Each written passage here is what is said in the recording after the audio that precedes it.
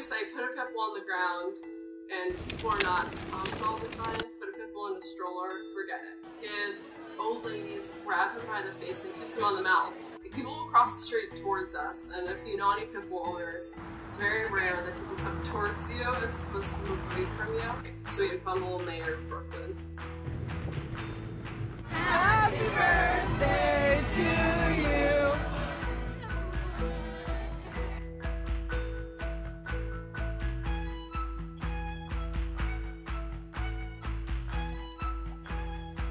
He got cancer again, his back legs barely work anymore. So we were basically told, keep him comfortable and we'll see.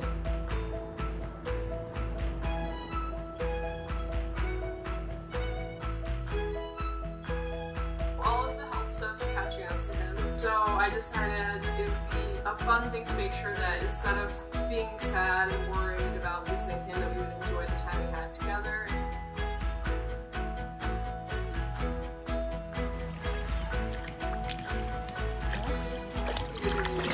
On this little life jacket. Everything we do for Tembo, we're happy to take care of him and to give him whatever he needs. We adopt these dogs and they're wonderful and they give us a lot of good years. We have to give them a lot of good years. They make us happy. Tembo was there for me, you know, I studied with him, I did my internship year with him, we've moved with him a couple times. I had never actually had a dog as a kid, either had Colin.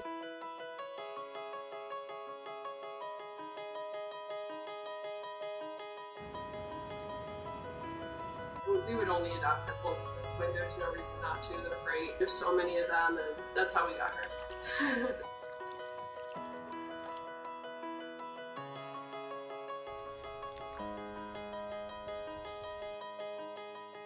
The first day we brought her into our house, she was obsessed with Tembo.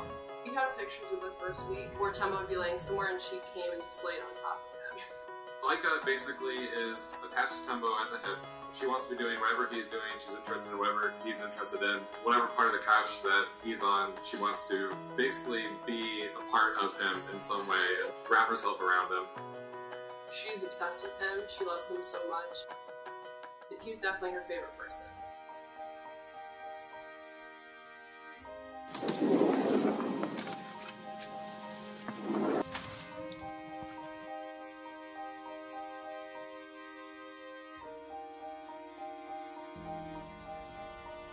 I think that she is kind of like a warm security blanket. She's always with him. We're strolling, she's next to him.